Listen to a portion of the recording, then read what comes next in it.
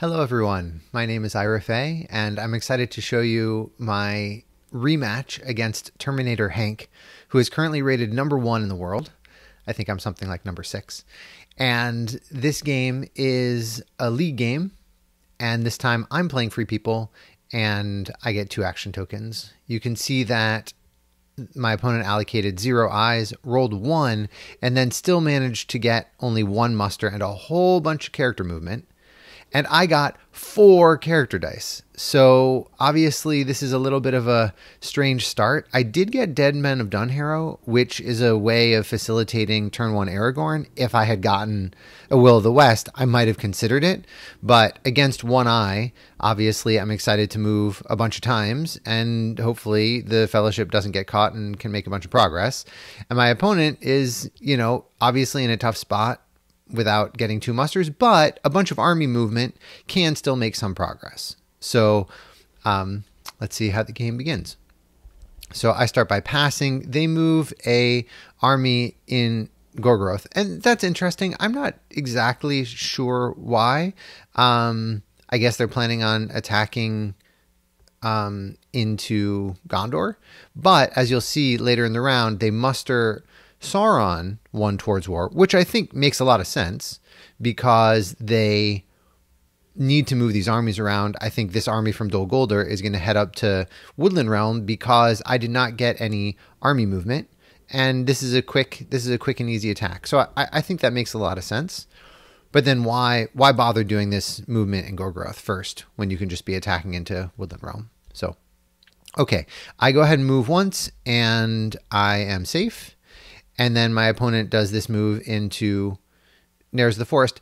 Super minor thing. I wonder about moving this unit. If I'm going to end up moving this unit from Dale into Old Forest Road, I don't think I would do that with a character die.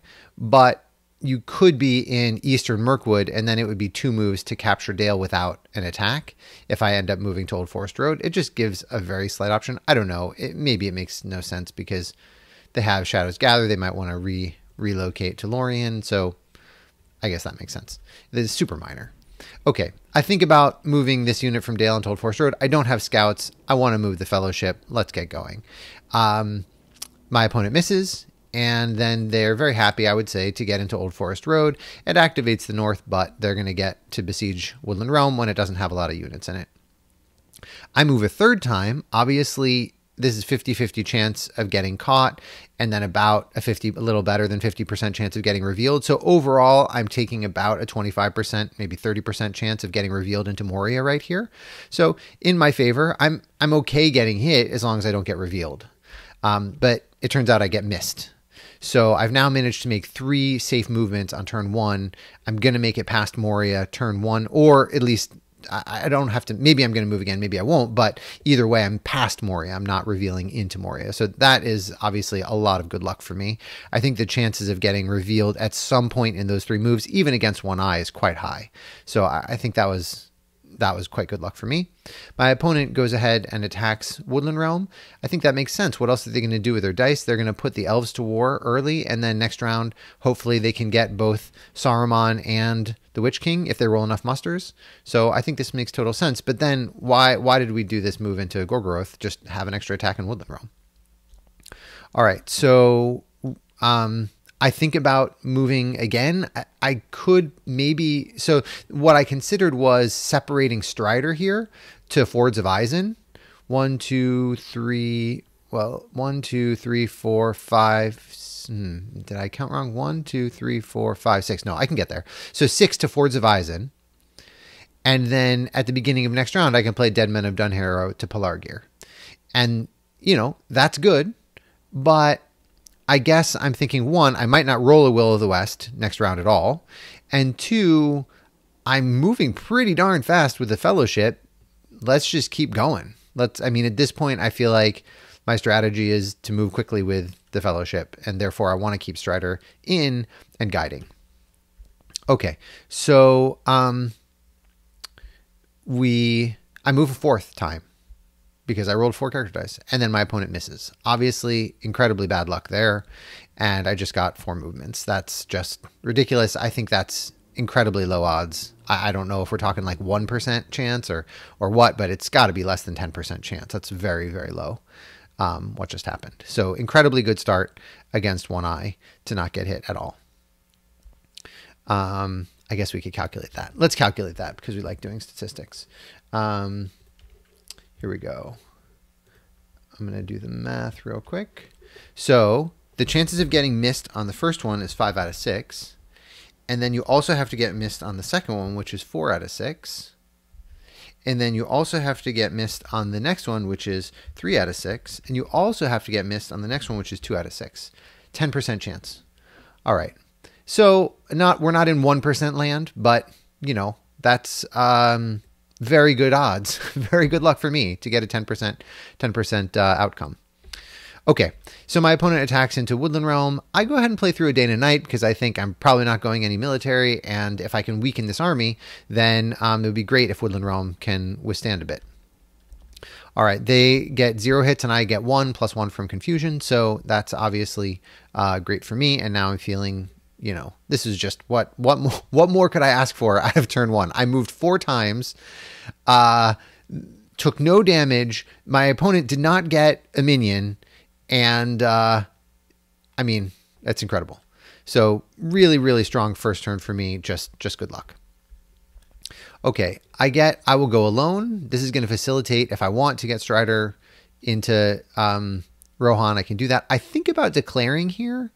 I'm not sure why I didn't. I guess I'm not particularly worried about the extra tile from Moria. And I'm thinking that if I get hit, and it happens to be a 0 reveal, and I have a Will of the West, I would rather be able to kill off Gandalf with the extra tile from Moria. So sometimes it's possible for that to benefit me. And I'm not really worried about corruption since I just got 4 safe movements. So that's my thinking. I don't declare. My opponent has to allocate 1 eye. They roll 1 more, and they got 4 musters. So they are going to be able to get the Witch King and...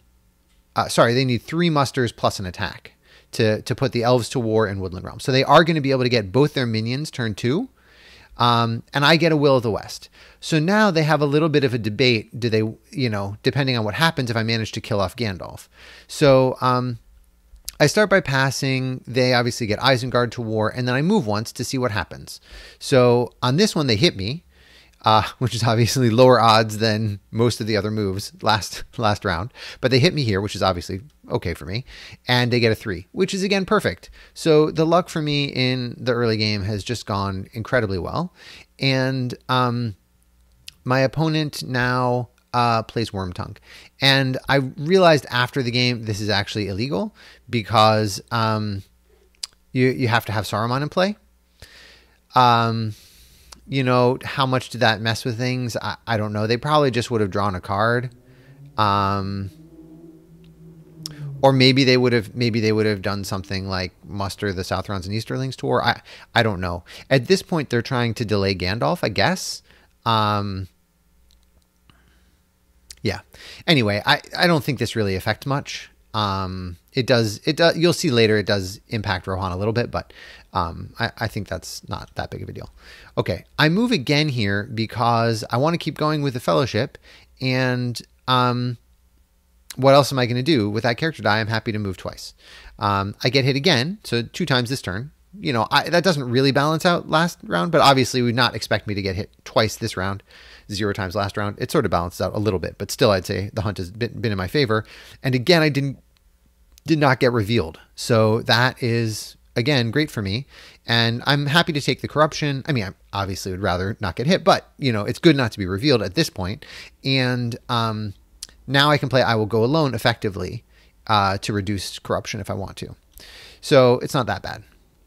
And then my opponent attacks into Woodland Realm. This puts the elves at war. They happen to get 2 hits here, and I get 0. So now it's looking like maybe they are going to be able to take Woodland Realm, which is great for them. And I muster Gondor towards war because it's always nice to be able to defend Dol Amroth in advance of Corsairs. And it seems like they are going to get some musters. If Corsairs are coming, I would love to have Dol Amroth defended if I can. So that's my thinking with mustering there. You know, I could have put an elf into Lorien or Rivendell. It doesn't look like my opponent is super fast to attack Lorien or Rivendell, and so I'm waiting on those musters. Okay, and I am kind of expecting the Witch King to come into play, and then Saruman to come into play. But they muster the Southrons and Easterlings toward war, and I think this is a minor mistake. Probably better to get both the Witch King and Sauron, unless you're going to delay Gandalf by a whole round. And so at this point, I have to use a token, and I decide to draw a card. So I get the red arrow, which I'm happy to see scouts. That's a useful effect. And also I'm happy to see a mustering in Rohan that's going to let me muster in Edoras, move to Westamnet, and then shore up Helm's Deep before this army in Orthanc comes and attacks it. So I'm happy to see that card. And then my opponent decides to get Saruman here. So I think if you're gonna delay Gandalf, great, delay Gandalf, but now letting me get Gandalf, but you only get one minion, I think you traded a future die for one of my tokens. Maybe it's worth it. I mean, that's kind of like a Day Without Dawn for one die, but a future die for one token, it's pretty even. And to be fair, by not getting the Witch King, you are delaying the red arrow, and I happen to have it. So there are some benefits there. Okay, so I get Gandalf, shows up in Fangorn because that's the safest place for him, and then I declare, because I think, you know what, there are a lot of reveals in the pool. I intend to move relatively quickly.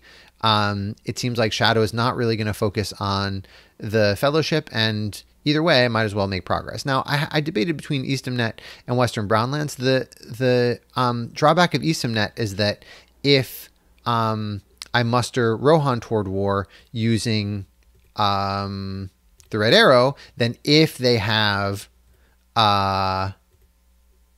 Stormcrow, then they can push Rohan back away from war. And I know that I have I Will Go Alone plus Dead Men of Dunharrow, so it's not crazy for me that I might get a companion into Helm's Deep, possibly, you know, Strider with a Hobbit or something like that, and activate it. So I'm not particularly worried about Wormtongue in terms of getting Rohan to war. So I don't know. I think this is super minor. I think I decided Eastamnet because I wanted to be able to stop by Minas Tirith if something went really horribly wrong with the hunt. I don't know. I don't think that really benefited me much.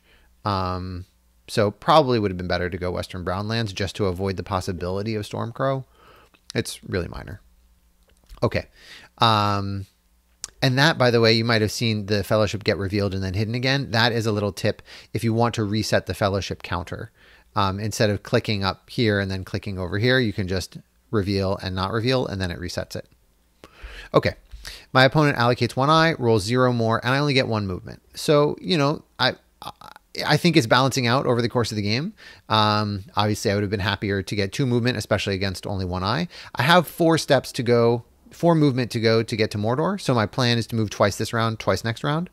And if I had rolled a Will of the West here, I might have seriously considered, like if I'd gotten a bunch of Palantirs, I could have done something like I Will Go Alone, Dead Men of Dunharrow, Crown Aragorn, something like that. But with this roll, I'm obviously going to use this character die to move. And maybe I'm going to spend a ring to move a second time so that I only have to do 2 moves next round. And I think, you know, I've had this for a while. I Will Go Alone. It's certainly tempting, but I also want to keep the Fellowship moving. But having these as options, sort of, if I get a roll with a bunch of Palantirs, it just keeps my options open. So I don't mind having them, even if I'm maybe not going to end up using them. All right, I end up passing because I'm not particularly worried about my opponent putting a Nazgul on me. They muster the Witch King at this point, and now I'm going to be happy to play the Red Arrow. I think it might have been a minor inaccuracy to play it with a muster instead of a Palantir, because I'm happy to have musters at this point of the game. I can muster Gondor toward war, and then I can start putting units into Gondor. And I'm going to probably use these army musters to move this army that's now going to be solid in Edoras into Westamnet. So, and I want to get this unit from Iron Hills into Erebor. So, super, you know, minor inaccuracy, but something to think about. Okay, my opponent attacks Woodland Realm, and they manage to take it out. And obviously that's good for them given how that first combat went. And then I go ahead and move armies because I want to get this army in Westernet ready to get into Helm's Deep. And now my opponent draws a strategy card. I think that makes sense. And then they play On They Went. Sure, why not?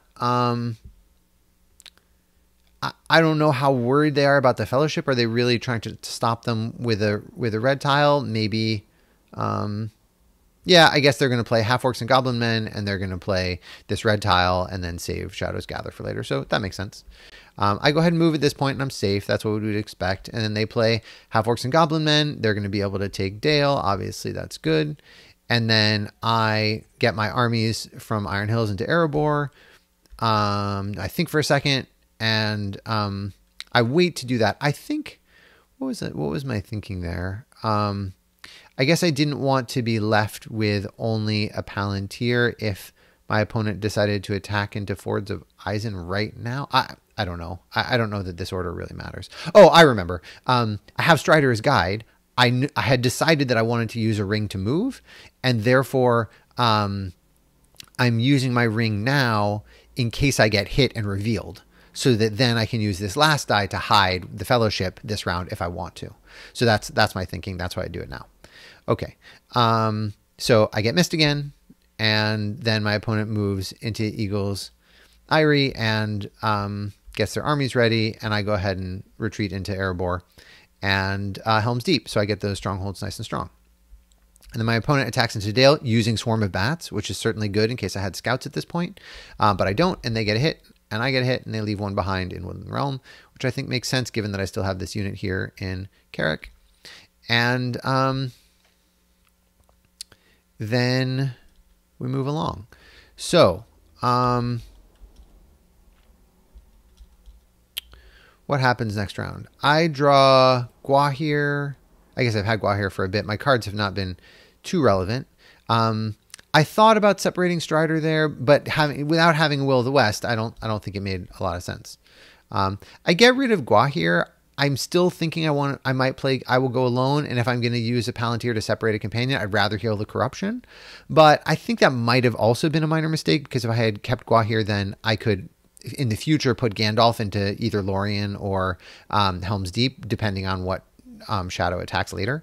So, and I will go alone does not allow that. So, obviously one corruption is nice, but the Fellowship's doing fine. I'm 2 moves away from Mordor and at negative a lot. Let's see. I still have 11. So I'm at negative 8 corruption right now. So I'm doing fine on corruption.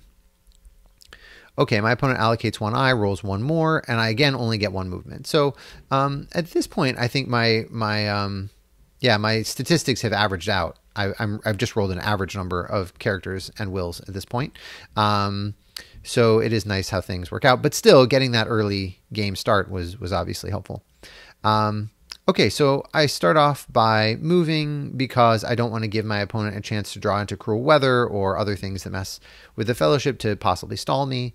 And they get the Southrons and Easterlings all the way to war, and I go ahead and move with a ring again because now this gives me a chance to get into Mordor, which is obviously very good to get into Mordor turn 4. At the end of turn 4, start of turn 5. So I use my second Elven Ring. I use up the muster, and maybe I could have used the Palantir instead of the muster, but I'm happy to play Elven Cloaks, get Elven Cloaks into the pool with this Palantir, so that's my thinking. And then I get hit and a 0 reveal. That means I'm totally safe from Cruel Weather, and I reveal into minus Morgul, and there's a 2. And I said random, and then I said because I wanted to think about it for a second more, and I was at 3 corruption. And so I think it's better if you're at 3 corruption. I don't think my opponent is going to mess with me too much, but given that I'm revealed and given that I'm at 3 corruption, which is the precise number you need for Morgul Wound, I was inclined to just take the corruption. And so I thought about it for a second more. I had decided that I was not going to take a random, but then my opponent had drawn a random one and we drew Strider. And so we talked about it and we decided, you know what? Ira really had decided he wasn't going to take a random, and I think it's my job to draw it anyway. I don't think it's Shadow's job to draw it, but I'm not totally sure. Either way, we decided to take it back, and I said, okay, look, next time there's a random companion, we'll lose Strider just to keep it fair. Though typically, if there's a random event and you really do undo it, then you just do it over again. But I felt like it was a little bit to my advantage. It feels bad, you know. And so we just said, okay, next time there's a random companion, we'll lose Strider. And I went up to 5 corruption.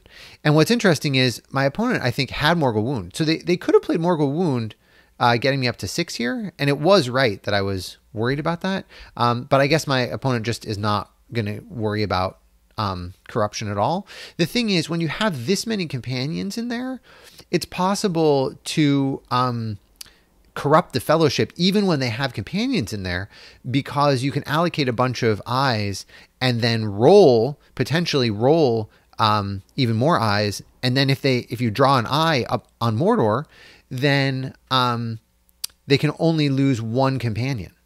So you could still end up taking some corruption as you go up Mordor. And with this many companions in, you could easily put 3 or maybe even 4 eyes and hope to draw an eye and dish out some extra corruption damage. Plus there's Isildur's Bane that you could potentially get. So I don't know. I guess it doesn't really make sense, but that's what I was thinking. I'm happy that they're not messing with the Fellowship here. Okay, they muster into North Rune, and then they play Shadow Lengthens, which is obviously really just perfect to get the army from North Rune and East Rune into Dale. They really set this up nicely. And then, this is a cool move, when they do the movement, they move through Iron Hills into Dale. And you can do that because it's just a normal movement. This was free for movement, and they capture Iron Hills. So that's a very efficient, precise way of taking over Erebor. This army should be enough, I would say, to take over Erebor, especially if I don't have Dane Ironfoot's Guard, which I don't at the moment. All right, so they attack Erebor, which is great. And then I play Elven Cloaks because that's my plan. And maybe I should have drawn a card here because I'm not going to now at this point use I Will Go Alone. And so it doesn't really matter, but I feel like I want to get Elven Cloaks in there anyway. And then they attack Erebor. I go ahead and, play some defensive cards. They played a strategy card, so I want to play Daylight. They get 2 hits. I get 4 hits. And they press, and I play Confusion, but they swarm bats it, so that's good. And then we end up in this situation where I have 3 units, and they have 6 hit points. So, usually the guideline is about double. So this is close, right? This is a very close battle. I accidentally used this token to draw a card because I was confused about what that token did. And so we undo it, and then I end up mustering the North to war, I guess. It's a little weird. I think, I was thinking about mustering Gondor, but I ended up mustering Carrick. I ended up mustering the North because I feel like this army in Carrick can end up getting to Dale and then starting to muster more in Dale and really mess with the North. I mean, mess with Dew up here. Now, I think that might have been wrong. And maybe what would have been better is to use one action to move this army from Carrick to Old Forest Road. And that way, these 2 units could not attack Carrick, because if they do, then I can move into Dale. And my opponent only has 1 ring, and neither of these are attacks. So they can make a total of 1 attack. And it would just sort of mess with them up here, just waste dice. So by mustering the North to war, I think it's okay. The other card that I forgot about is that there's Grimbeorn. And so if at some point I draw Grimbeorn, I could play Grimbeorn. Normally I use it for scouts, but I could play Grimbeorn in Carrick, and then I could just muster the North to war and just keep mustering in Carrick. And then these 2 units could not take out Grimbeorn. So I think this might have been a minor inaccuracy. I could have timed it a little different just to cause more trouble. What ended up happening was I mustered the North towards war, and then obviously they have to use a ring to attack into Carrick. And if they had missed here, then that would have been great, but they get a hit.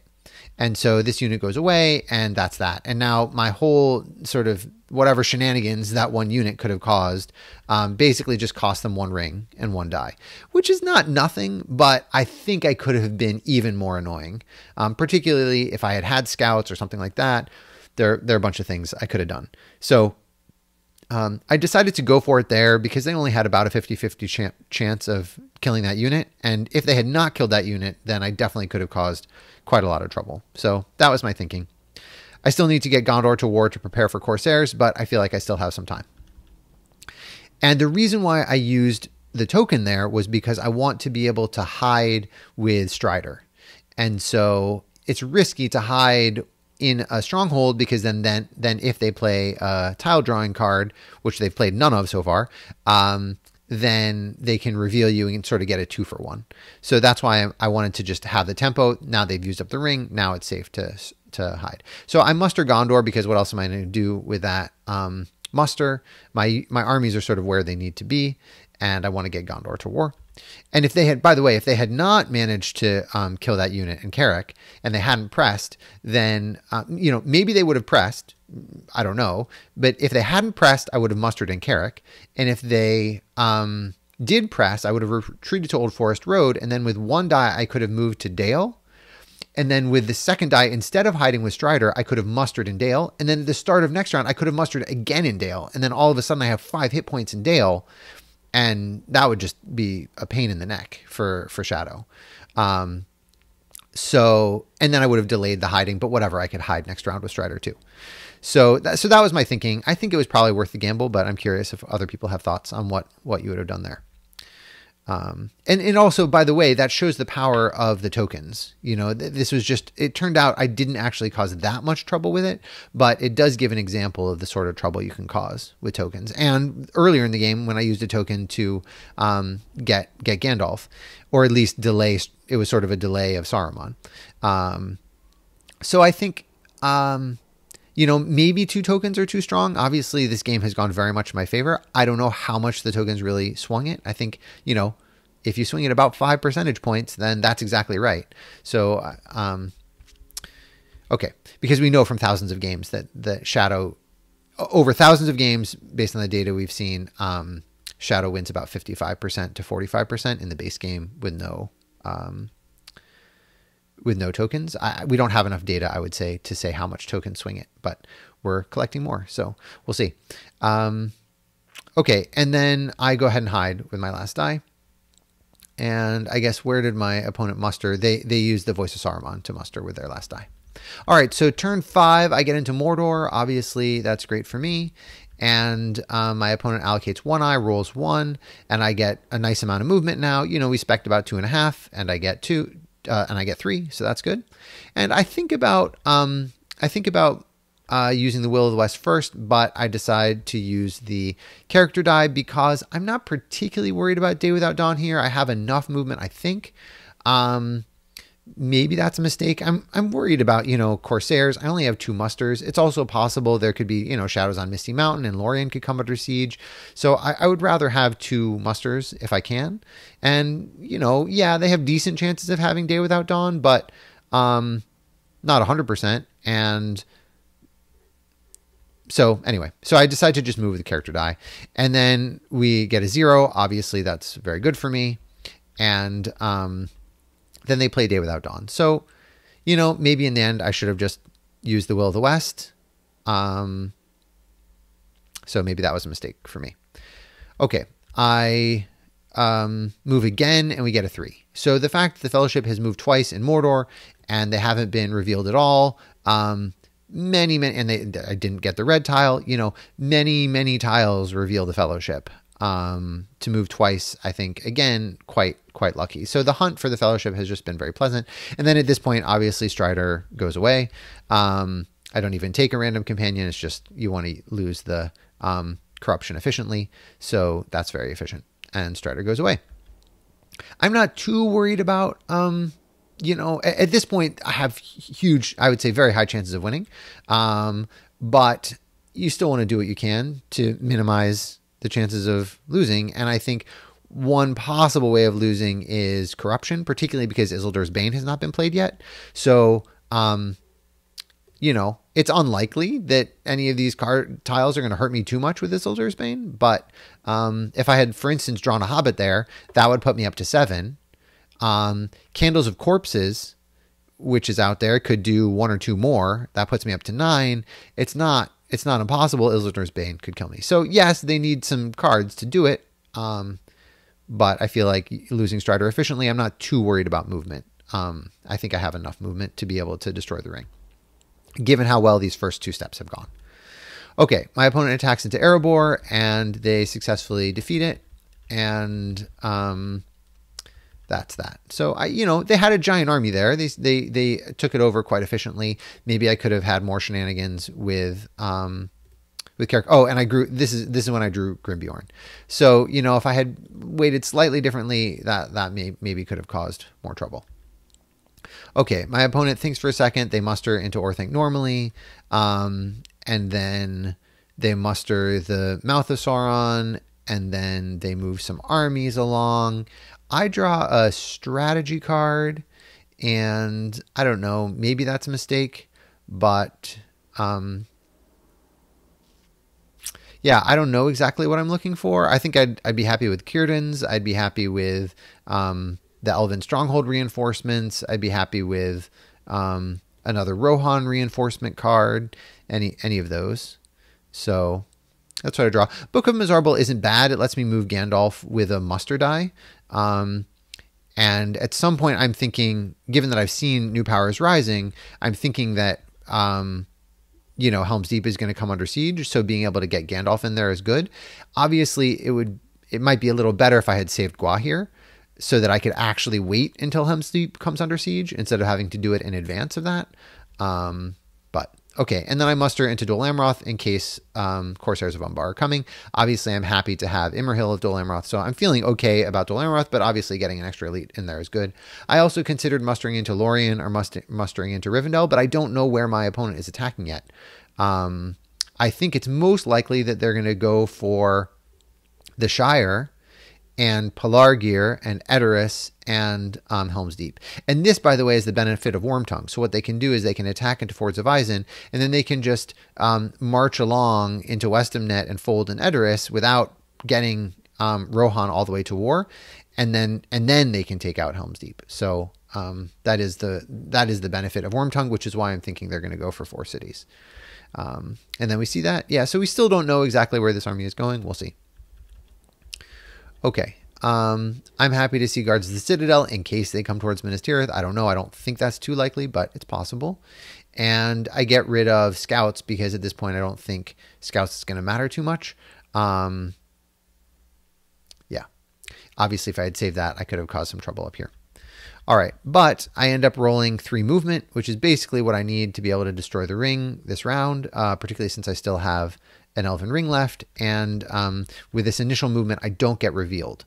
So again, 3 movements without getting revealed against this hunt pool is just, ludicrous odds. I don't know. Maybe it's... So there were 5 tiles in there when we started that didn't reveal me. I'm going to count the red as a very bad tile because that's effectively slows me down by 1. So 5 that were good, and then there were a total of 14.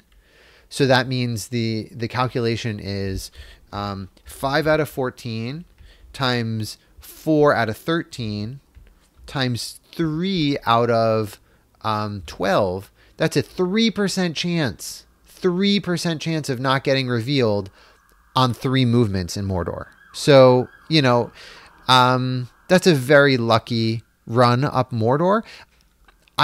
Would it have really mattered that much if I didn't destroy the ring this round? No, because I don't think they're getting to 10 victory points this round. Probably would have been okay, but still the point is this is now not particularly close, and I've gotten very lucky. 3% chance of not getting revealed the 3 times with that pool.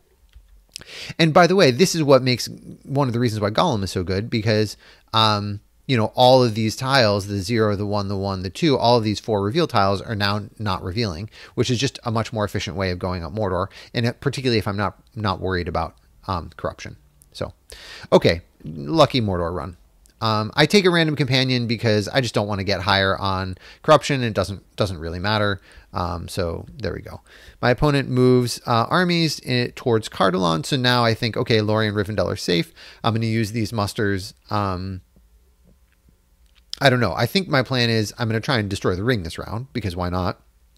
And I'm going to move. Yeah, so I move here. I get revealed, which obviously is very fair.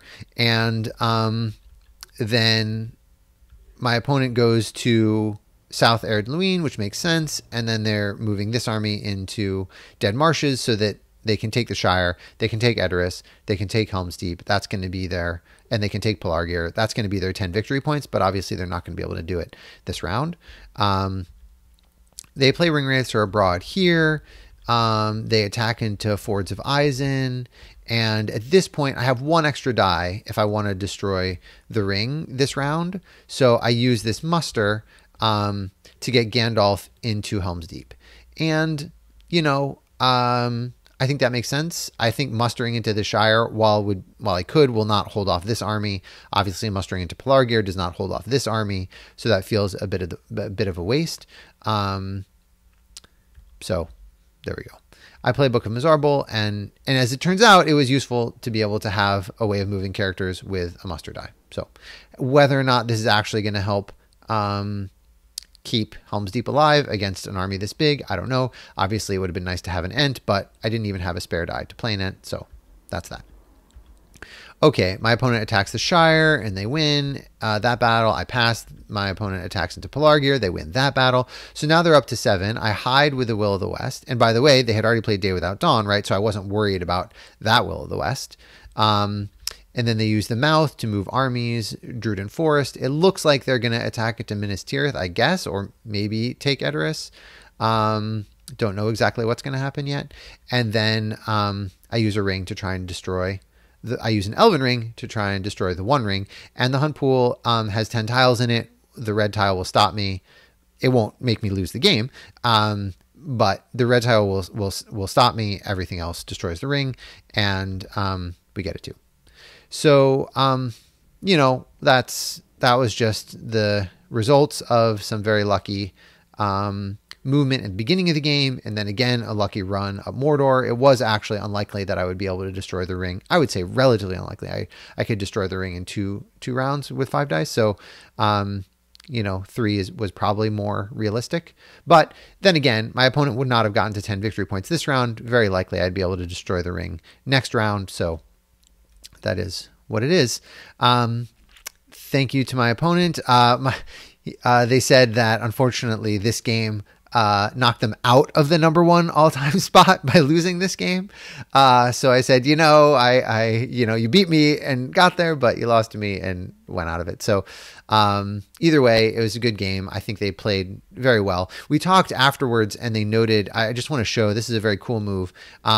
You know, obviously Helm's Deep is pretty well defended. What they said they were probably going to do was do a army movement next round to get their final victory points. They were going to do an army movement into Dimril Dale and I don't know, maybe Fold or something like that. So that's one army movement. Then they were going to play Shadows Gather, and they were going to move this army from Fords of Eisen all the way up to Dimril Dale, which gives me one turn to muster into Lorien, and then they can attack into Lorien with the Balrog, which obviously is very good, and that's just a pretty cool play. They also had the chance to go after Grey Havens, but obviously Círdan's ships could cause some problems if you go after Grey Havens, and obviously they could also go after either of the Gondorian strongholds. So I think it's very likely that they would have been able to get to 10 victory points next round. But obviously I probably would have been, if I didn't destroy the ring this round, I probably would have been able to destroy the ring next round. So that's how it goes. Thanks for watching. Let's look at statistics real quick, just so you can see. As it turns out, my movement ended up being pretty average, though that first round was just crazy. And these did get flipped. you can tell that Free People did not roll 83 combat dice. That was Shadow. So they were slightly ahead on 6s, but none of these, in the end, I guess they were high on musters, a little high on character dice, but overall, the luck was, I think, in some of the hunt tiles, and so that's that. Thanks for watching. Have a good rest of the day.